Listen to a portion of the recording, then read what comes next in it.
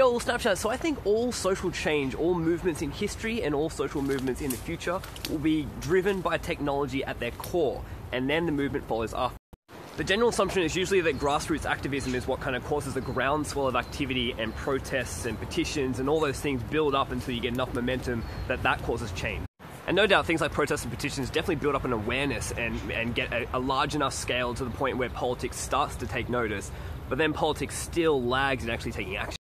I mean, even today we have big political issues where there's generally a large consensus among the public, things like gay marriage, things like action on climate change, things like asylum seekers, and yet there's no political action. And I think one of the main reasons why politics doesn't work and doesn't take action anymore is because it works on 4-year election cycles.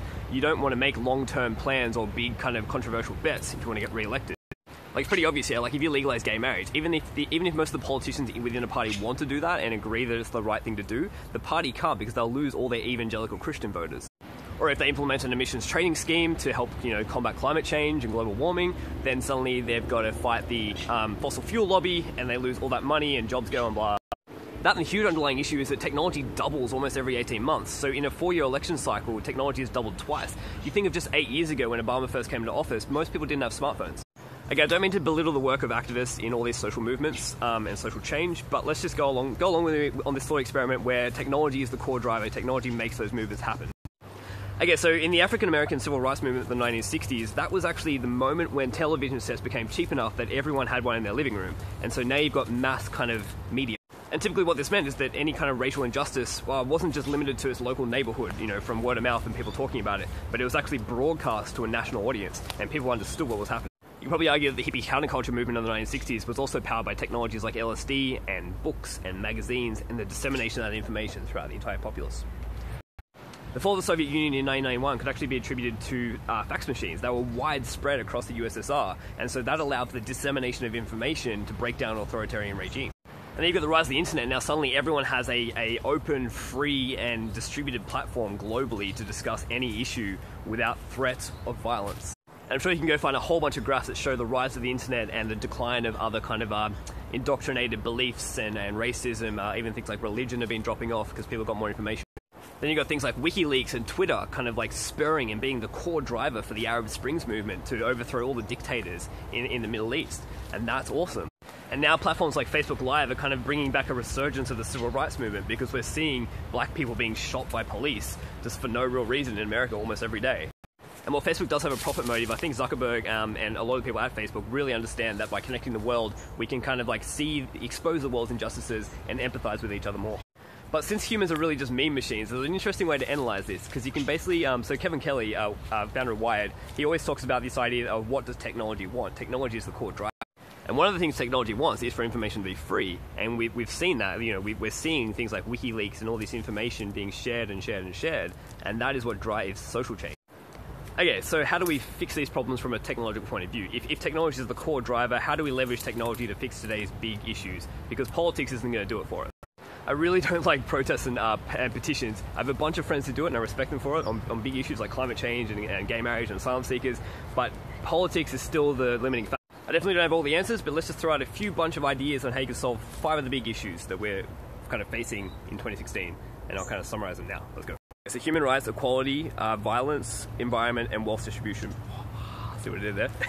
So obviously asylum seekers should be treated more humanely, and we should shut down things like detention centers or do some different thing that's not as like evil, and people should have basic human rights. So food, water, shelter, clothing, electricity, and telecommunications. Everyone probably should have access to the internet at a certain speed and a smartphone or some way to access the internet. We have the capability, the abundance, the money, the resources for the political leaders of the world to get together and just say, okay, cool, let's just provide all those resources to everyone, end poverty, end world hunger. But that won't happen. So what you can do is actually create a universal basic income, but do it on the blockchain, on Ethereum. So it means that there's no central control, no government's control this, it's for everyone.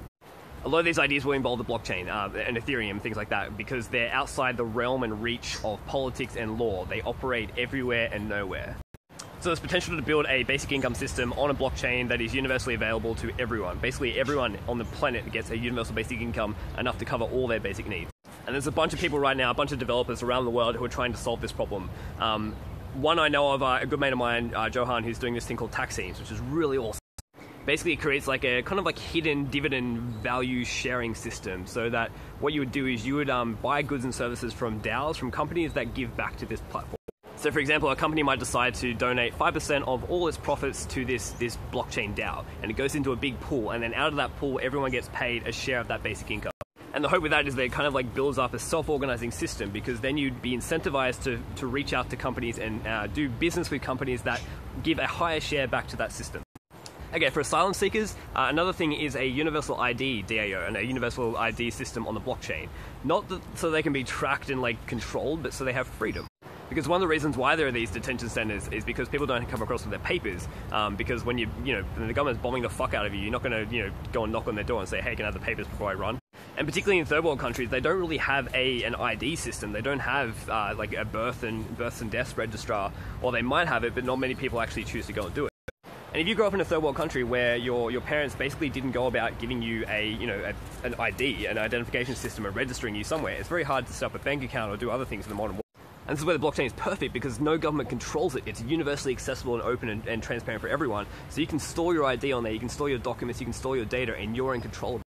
Having a verifiable universal ID on the blockchain enables you to open up even like a virtual bank, a blockchain-based bank, and you're not having to be controlled by anyone. You're in control always. And actually, the last Ethereum meetup, which myself and a bunch of mates organised, we met a guy who was a CTO at a massive company who's quit that, and he wants to build this universal ID system to help solve sex trafficking around the world. Again, equality, so you can just have a marriage-based DAO, a blockchain-based DAO that actually registers births and deaths and marriages, void of any governments, outside of government control. Imagine if you just could access all of the governments in the world's births, deaths, and marriages registrars and will registrars and all that sort of thing, hack them, pull the data down, and create a global DAO. And the cool thing with smart contracts on Ethereum is that you can actually code in rules, so that you can code in what happens when you die, if you're in your will, what happens when you get divorced, all that sort of thing. I mean, for gay marriage, beyond the whole like religious dogma and kind of archaic thinking, it's really all just about tax and asset sharing between two people. Yeah. Gender equality, particularly like the pay gap between different genders, like just open up the fucking salaries, free your salaries and share it with each other so that you all know and you can see clearly if it's discrimination. Racial inequality, I think things like Facebook Live and those kind of platforms that are constantly like, we all have cameras in our pockets. I think if we just use that tool more and more, almost like 24/7 automatic, it'd be great. Violence, so things like basic income and giving everyone in the world basic needs. If you've got all your needs covered, there's really no need to be violent, because it's like, And things like VR and live video and internet access and connecting the other 3 billion people on the planet who aren't connected yet, that kind of helps us share our story and build more compassion and empathy with each other. And the blockchain will also decentralize the government. There's a bunch of projects trying to do this, so things like BitNation. Typically, you can look back in history and violence is inherently relegated to government. This is one of the core arguments of like crypto anarchy and like the anarcho-capitalist movements, where they're saying that only governments have the ability to amass enough resources to build armies and pay for armies and weapons of mass destruction. And for things like terrorism, I actually think something like what the NSA has built, but not controlled by the NSA, actually a thing that's distributed and kind of like for the good of all humanity, that's not owned by anyone. Like the ultimate thing would be an AI that's not owned by anyone, no governments can control it, no one can access the data, it's all very safe and secure, but it's kind of just watching everyone and looking for behavior patterns, and if it sees something wrong, it notifies the authority. Okay, next, environment. So, we clearly need to do some fucking thing about climate change. It's being hottest month on record, month after fucking month. Gotta do something. The world's governments have had decades to do something, and they've done nothing. And even if they do something, it's all gonna be emissions trading schemes at a national level only. The whole point of emissions trading schemes is to put a price on the negative externalities affecting the environment. The problem is like the Earth is a single entity, it's a single amorphous greenhouse. So it'd be much better to have a global emissions trading scheme that is not owned by any government. No government controls it, no government regulates it, it self-regulates, it's running on the blockchain, it's a DAO, it's an open marketplace. So you can start with this idea of like, how do we create a global emissions trading scheme system on the blockchain? So almost like you'd make your own cryptocurrency and you'd have people buy in and have that whole process happen globally. What an ETS does is it sets the limit of carbon emissions or pollution you're allowed to do. If you go over that, you have to pay credits per amount that you pollute. So there's an incentive for you to reduce that. So if companies go over the limit they're allowed to pollute, then they're forced to pay credits, and that cuts into their profits. So at some point there's an economic incentive to create carbon offsets, so solar, wind, trees. One idea here I had a few years ago was this idea that there's all these satellite companies launching now. They're launching constellations of satellite and free API access to all the data and all the sensors on those satellites. So you could create an automatic system that just monitors every single polluter in the world, every single carbon emission, because you'd actually be able to accurately kind of like watch the factories and see how much they pollute. If the sensors are accurate enough on these satellite constellations, you could easily kind of monitor where the carbon and pollution is exactly coming from, get that GPS coordinate and pair it to a company. So now you're automatically monitoring the entire globe and all of the polluters around the entire world. Then you can upload all that data to the blockchain where it's distributed and anyone can access it.